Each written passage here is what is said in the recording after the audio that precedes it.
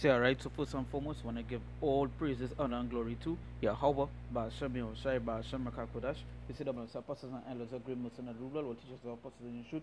And we say salutations, so they act on us to push one truth and say day and day out, constantly in season to season, we say shalom. Once again, going into the video, and it's basically touching upon, this is a rapper called Kevin Gates. And somebody thinks he was saying he's known to be a person that basically speaks bullshit. You understand? But to the world, he speaks, to them, he seems like an enlightened one. To the world, he seems like an enlightened one. When he speak, they listen. He talking sense. And basically, it's bullshit he's speaking. Now, these are the men that Jakes have in high authority. These are the men that they look up to. These are the men that they put on a pedestal. And so many things he said in this video here, where he would make a man smash his girl. He got a threesome. He smashed another man. You watch another man. Why? All this other stuff he was going into, and it's basically, all these things that he mentioned is breaking the law. Idolatry. He committed and so forth. And again, the way how he speak.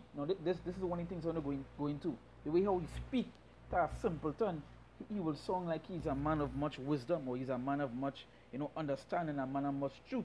When it's not so, he just know how to talk, right? And that is how we the sketch. Some of these Jakes, the way how he speak. For example, I'm gonna play a piece of the video here. But you said to Young Miami, you were like, yo, if you go sleep with somebody, bring the video back that we can watch. And I'm like, hold up, man. You my favorite porn star. What up? Nah, that's my homie's like. No, you gotta ask me if he's, because they said that's like white people cuck stuff. Because that's what. I guess so. So you understand, some kind of blasphemous stuff. Talking about, he girl could go and sleep with another man and she could bring the video home. And again, it's also the messiness, also the sin that was mentioned in this video. And again, the way how he speak, the way how he answers the question to a simple turn that knows nothing, or to these people in the world, to the Jake in the world, he would seem like a man with much wisdom. Now, this is Isaiah chapter 9, verse 16. It says, for the leaders of this people cause them to err, and they that are led of them are destroyed. Because why? The leaders of this people cause them to err, right? To err. And this is an example, because this is who Jake put up to be the leaders. This is who they look up to. This is who they worship.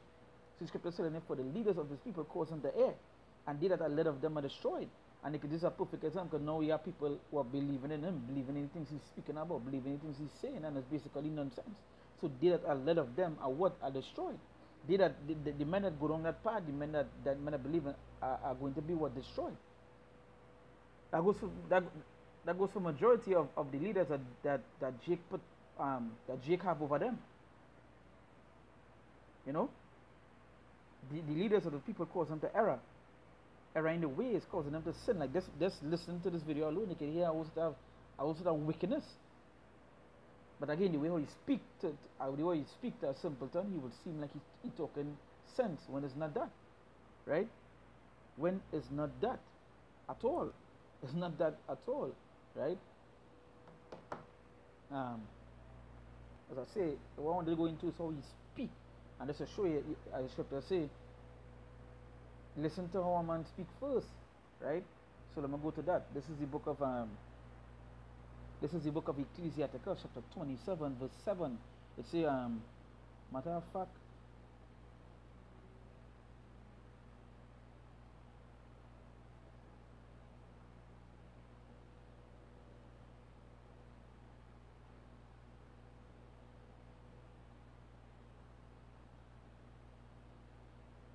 all right.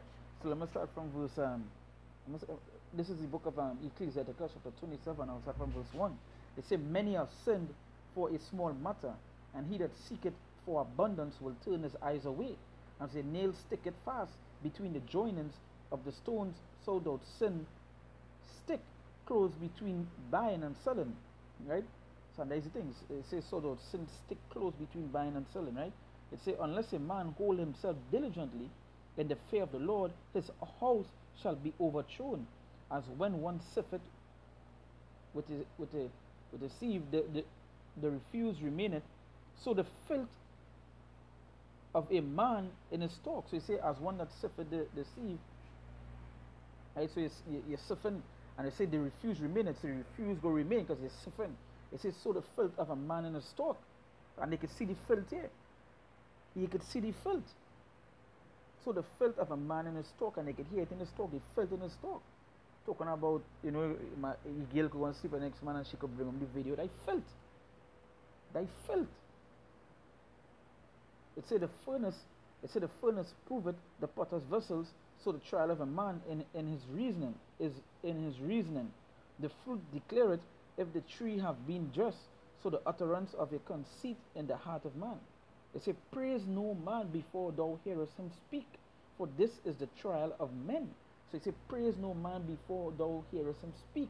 And when you hear these men speak, you can literally hear these men not supposed to be praised. Going back to for the leaders of these people calls unto air. So you're not even supposed to have these men over here, so you're not even supposed to be praising these men. But these men but Jake, they praise these men. Why? Because they have money, they have all this stuff. Now when they hear these men talk, they be like, wait, boy, you know what, I shouldn't put this man on a pedestal. He kind of shit he's speaking. So that is scripture say, praise no man before thou hearest him speak, for this is the trial of man. Right? So praise no man before you speak.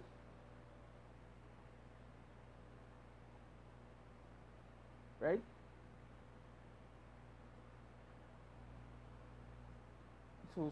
So again, some of these people that we don't want to do is just praise people. You know, they have money. Yeah, he good. The things he doing good. You know, he need praise. He need to put on a pedestal. He need to be above us. You know. They say praise no man before you hear the kind of shit he's speaking here. But I got a big long dick, so I ain't tripping on it. Like, so you wouldn't be mad if another man penetrated a woman you were interested in or dealing with? no, because that's just dick. Me and her have a psychokinetic relationship. Okay, so you hear the kind of you hear the kind of madness, you hear the kind of sharpness that is being speak, but simple times I say, they will eat up those words, right? And I'm gonna go down to Ecclesiasticus 27 here. It said that verse 11. I'm going to verse 11, right? It said that the discourse of a godly man is always with wisdom. The discourse of a godly man is always with wisdom, and there's no wisdom here. So you know this is not a godly man. This is not even somebody who's supposed to be praised. Not even listening to. So he said the discourse of a godly man is always with wisdom, but a fool change it as the moon. He said, if thou be among the indiscreet, observe the time, but be continually among men of understanding. So that is who you're supposed to be listening to. You're supposed to be listening to men of understanding. Men, again, and who that would be, the men of the Lord is who you're supposed to be listening to. But these men, you're supposed to be paying attention to them. Right? It say, if thou be among the indiscreet, observe the time, but be continually among men of understanding. You see, the discourse of fools is irksome. The discourse of fools is irksome. So yeah, so here in this discourse, here in this conversation here, is it irksome. When you look up the meaning of irksome, right? Let's get a quick Google search here.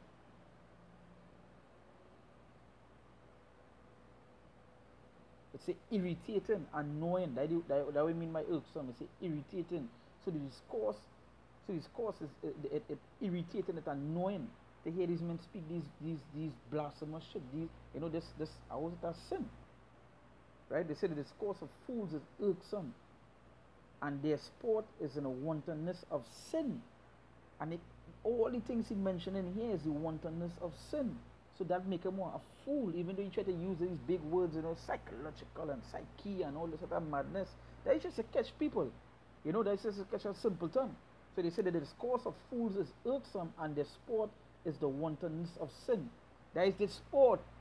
The sport is sin. That is why when I listen to this video, he talk about watching sleep with another man's wife. He talk about a man sleeping with his wife, threesome. All this other madness. And the sport is the wantonness of sin.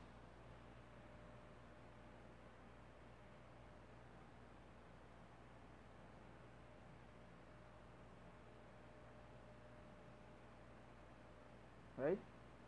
Let me tell you. But go back to the verse 7. It says, praise no man before thou hearest him speak, for this is a child of man. Listen to them. Let's listen to them.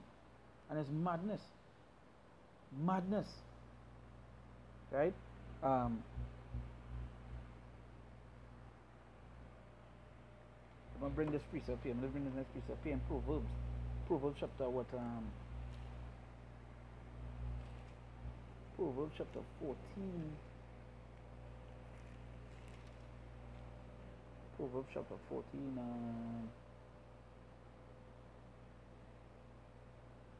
Yeah, and the idea they learn to control your tongue. That is why even the Lord said to what? To make your answers be yea or nay. You understand? No more. Right?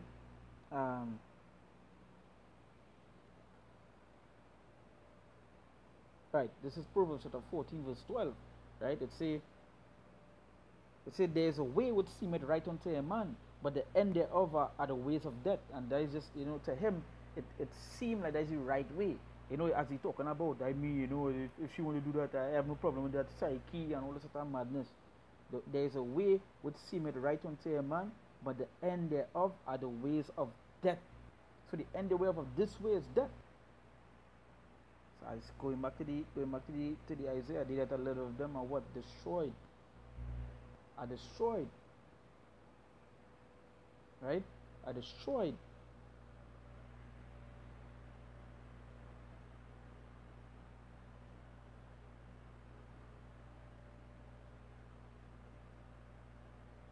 This is so you see I'm gonna jump to the book of going back to the book of Ecclesiasticus.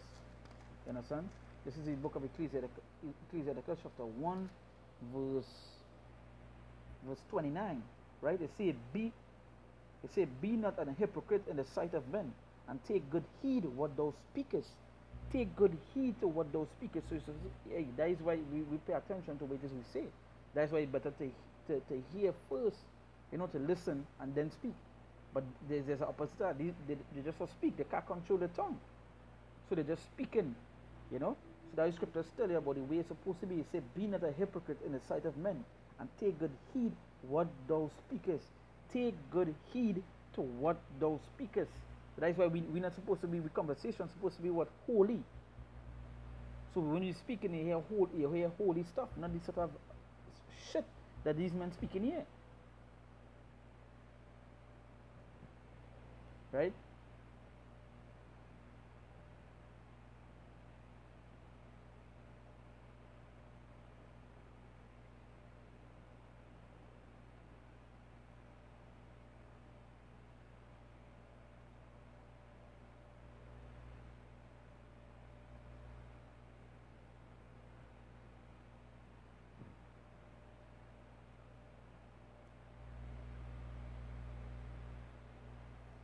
Same book of Ecclesiasticus chapter 22, right? The book of Ecclesiasticus chapter 22 verse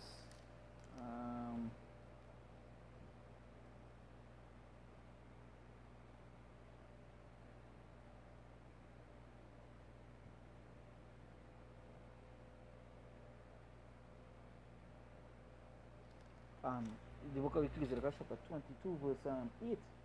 It says he that telleth a tale to a fool speaketh to one in his slumber. When he had told his tale, he will say, what is the matter? And all these things just, hey, like tales. This is the book of Ecclesiastes, same Ecclesiastes chapter 23, verse 8. It say the sinner, it say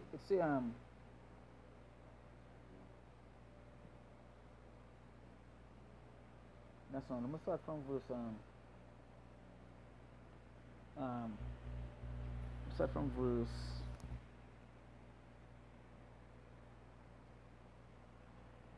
I'm start from verse 7. This is the book of Ecclesiastes chapter 23 verse 7. It say, hear, O ye children, the discipline of the mouth. He that keepeth it shall never be taken in his lips. So you have to keep a discipline with your mouth. You have to know how you speak, know the things you say, and so forth. Discipline. But these men don't have that. They just believe they just spewed wherever it is to come to their mind. Making themselves look foolish. Right? It say, hear, O ye children, the discipline of the mouth. He that keepeth it shall never be taken in his lips. The sinner shall be left in his foolishness. Both the evil speaker and the proud shall fall thereby. Both the evil speaker and the proud shall fall thereby. So there's only one road. Someone like who speaks like this going down, and there's a fall, there is death, there is destruction. Right? There is destruction. For the end of the day, don't listen to these men. Right? Don't listen to these men. Because only one way, is only one thing to speak. And there is sin, there is evil. You know? Evil.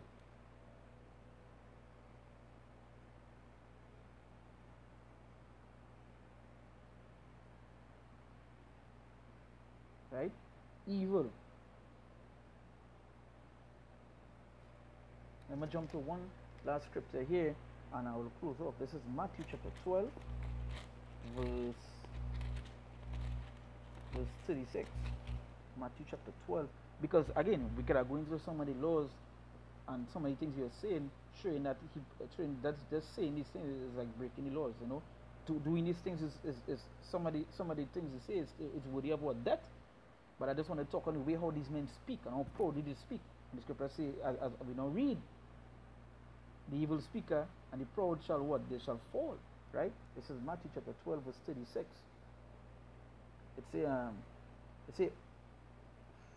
It say, but I say unto you that every idle word that men shall speak, they shall give account thereof in the day of judgment.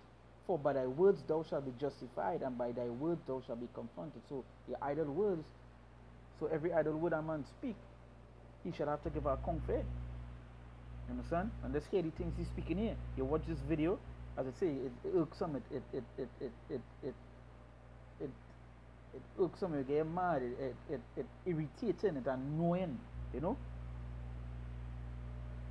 Hey, so with that, we give all praises, honor, and glory to Yahweh, Ba'ashem Yahushai, Ba'ashem Makakodash. We said about the pastors and elders of great most and our teachers of pastors in the shoot, and we say salutations, so the account, push on, shoot, and say day and day out, you know, constantly in season or season, we say Shalom.